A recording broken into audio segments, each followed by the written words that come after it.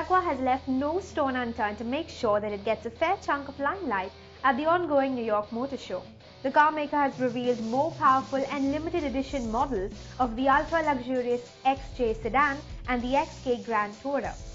Armed with a 5-litre supercharged V8 engine with 550 PS of power, the all-new XJR is the most powerful XJ ever made. The supercharged engine is mated to an 8-speed automatic gearbox based on the unit found in the XKR-S, which was introduced last year.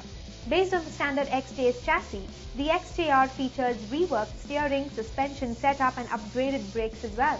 The car also comes shored with wider tires for improved grip.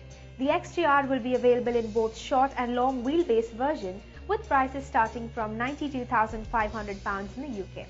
As for the Grand Tourer, the track-bred, road-going version of the XKR-S, the XKR-S GT, can be best described as out-and-out mental.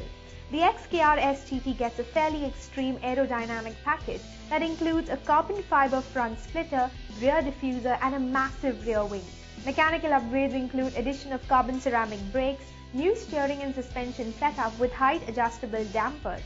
Under the hood, the XKR-S GT gets the same 5-litre supercharged V8 engine as the standard XKR.